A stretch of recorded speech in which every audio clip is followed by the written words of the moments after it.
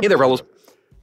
Now, you might recall how recently we did a cool experiment where we cross-drilled some brake rotors, and hopefully you remember how that went. The results were actually not all that bad, and I appreciate that everyone enjoyed it. Yeah, give me that. They've brought me what is left of that cross-drilled brake rotor. The hub has been cut out. That part we also got on film. And at the end of the day, we were quite surprised. We now know why they cross-drill rotors, how they work, and that they make braking more effective. But now we're curious to know what will happen if you drill holes in brake drums. That should be interesting. This one has already got holes in it. That's for the dust and debris to find its way out. Hot air and all of that. But that's not going to do it for us. After all, they're not on the friction surface of this brake drum, which is this right here. But yeah, why don't we grab... This is a set of brake pads, a couple of drums. We also have a car. Let's try drilling these brake drums, shall we? We'll convert the front brakes of this car to drum type, go out and try them on the test track, and then start the drilling. Okay, well, let's see what comes out of this. Let's do this.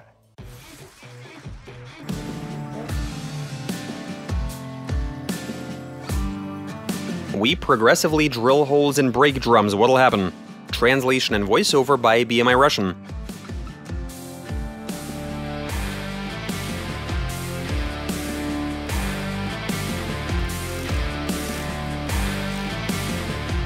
Check this out, guys. We're looking pretty good here. Like I promised, we fitted the drums to the front, which required very minor modifications. It's all looking very good. As per usual, we're at the test track, our favorite lot. As we usually do around here, I'm gonna drive to the opposite end. We've got a nice little starting line over there. From there I accelerate, pick up as much speed as I can. We've already placed some cones, and that's where I'll start braking. So let's head to the starting line. And I'll start by braking on fully stock Lada brake drums that haven't been tampered with. Right, let's see what happens. Excellent.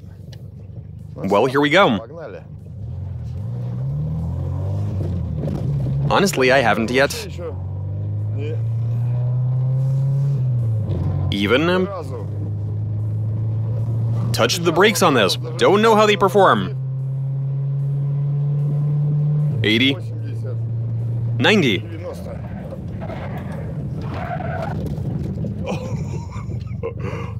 Oh, the brakes worked great now, didn't they? What's the traction situation? Temperature reading, Sergey? 67, 68? Really? Why so underwhelming? 68 degrees, that's it? Did you notice that the wheels were locking up in turns? I don't get why it did that. It's supposed to be even. Even. They are drums. Yeah, I realize that they are. Okay then. Now, even though they are aluminum, they do radiate quite a bit of heat. So where we applied some black paint, we're getting a much more accurate temperature reading. And so we're going to spray some paint onto the drums in order to get the exact temperature. These not being rotors, no pads are going to be removing the paint, so we should get a good understanding as to how hot they're going to be getting. I'll just get right up to 80. If I go any faster, I won't have enough room to stop. Shockingly. 70. That's 80.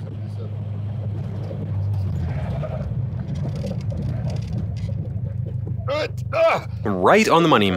They were even coming close to locking. I had to let off slightly, then get back on, to prevent them from locking up. Hey, at least I didn't stray into the field. That is very good. What do we got? 80. Over here it's 70. That's 80, this is 70. Well, I did let off ever so slightly. I let off and got back on. But we see that I've made it to the very end of the lot. We've got those tires over there. Right across from the B-pillar, it's all good. Okay. Shall we begin?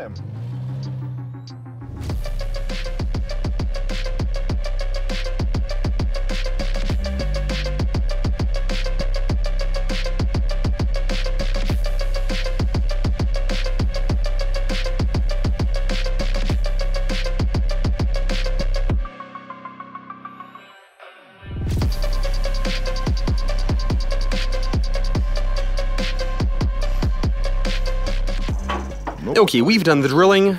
The holes are placed at an angle, everything is good. The rows are spaced about 55 millimeters away from each other. Looking good. Right assembly and test drive.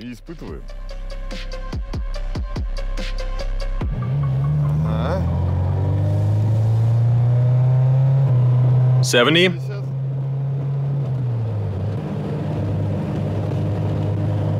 And 80.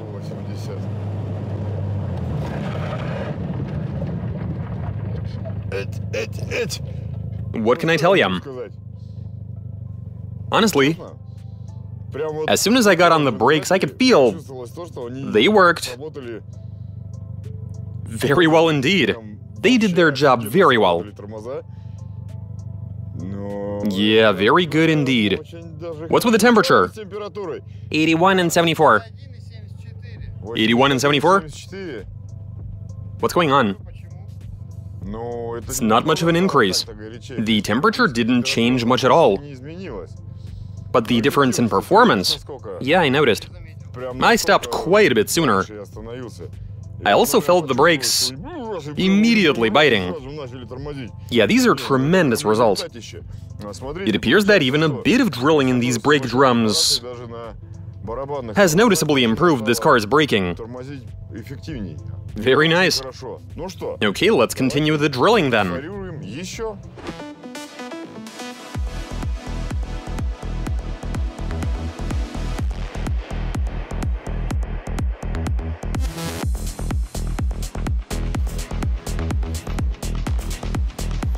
So check this out, we've drilled some more holes, and now let's install them and see how much better, or contrarily, how much worse they have become. Okay, fit them and head out.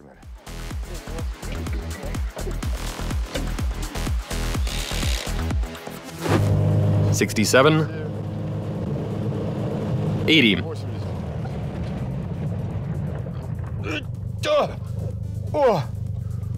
Yeah, this time I was so close. I was right on the verge of... I was expecting the wheels to lock at any moment, but they did not. As for the result, I'd say it's about the same as right after we did that first round of drilling on these drums. 76 and the other one? 80. And 80. Same sort of heat. They haven't gotten any cooler. Effectiveness is about the same. The car stopped in pretty much the same spot. So what does that tell us?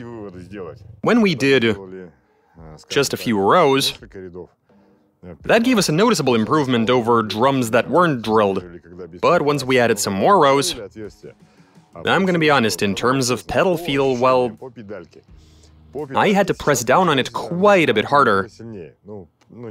I had to use a lot more force to get the brakes to work decently. In the first case, when we didn't have as many holes, I didn't have to push down quite as hard as I did this time.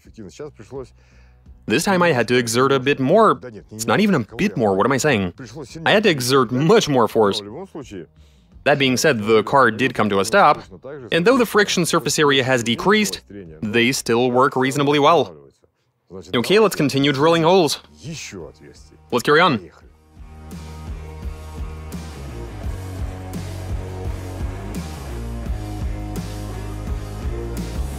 Check this out, guys, we've driven back to base, and we did some drilling. In between the rows we already had, we made some more. You can see how many of them there are, and it's tough to say the exact amount. But as you can plainly see, there is a lot of them. Okay, let's see how the brakes perform with this many holes in the drums. And we're off. 60. 70. 80.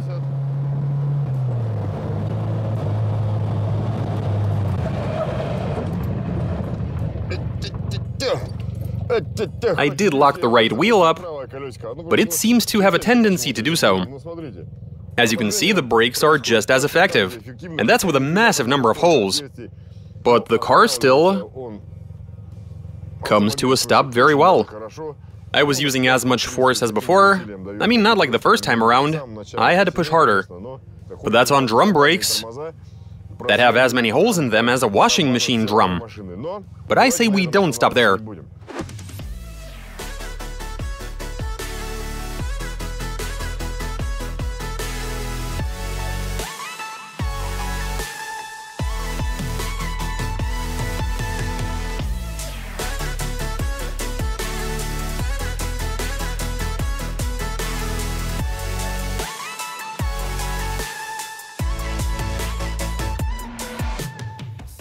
Check out what we got here.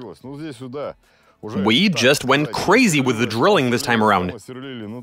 And this is now looking very much like a colander, or a washing machine drum. Anyway, let's go ahead. Yeah, these do not look much like brake drums now. They've got some serious ventilation going. But let's fit them to a car and see how they perform. Let's do this. This is accelerating pretty fast. I'm at 80 Ks.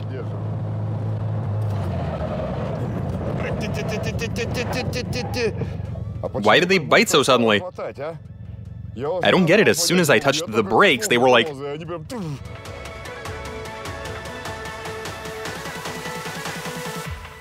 How much?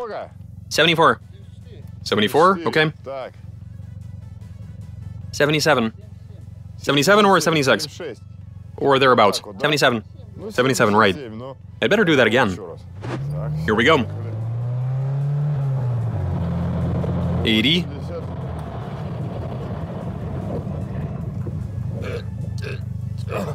Yeah, things have gotten worse. Like, noticeably worse. It peaked at 102. 102? Yes. Holy cow. But then they didn't fully cool, so that's a factor. You guys want to know what just happened? The brake pedal has sunk into the floor. I'm gonna go again. Or maybe I'm not. It won't move.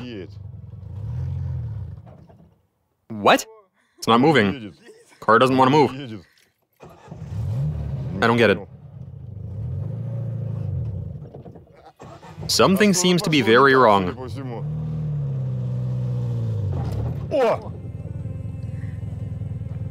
Looks like they were stuck.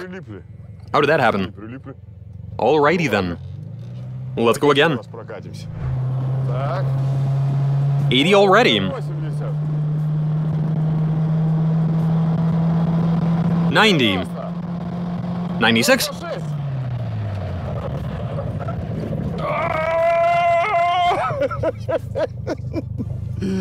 I mean, the brakes were doing something, but they weren't, the tires were doing,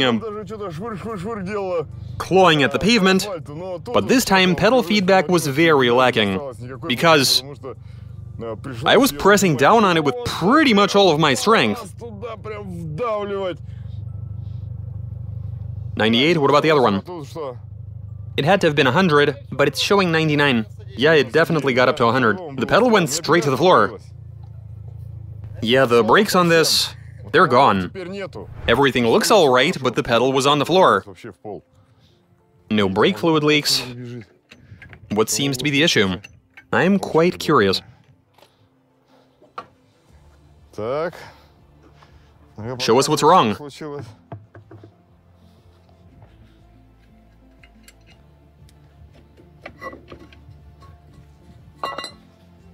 Everything looks okay, weirdly enough.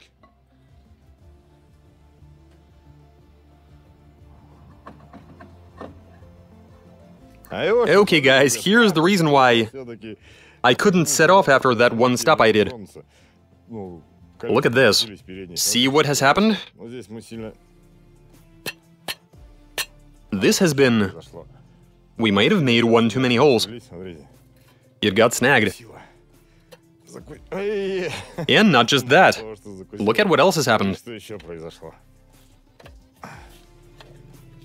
This is just terrific. This is scrap metal at this point. Take a look at that. The inner lining, which is what the pad rubs against, it has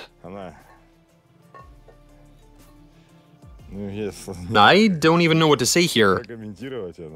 It has come undone. It has detached from the aluminum. And I'm just holding it in my hand. If it's the same story with the other one, wouldn't that be a shame? No, this one is intact.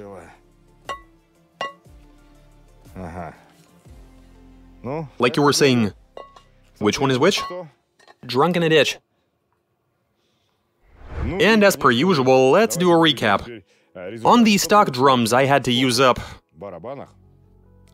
the entire lot from the 80km/h entry point, and after the first round of drilling, honestly, that made the brakes much more effective.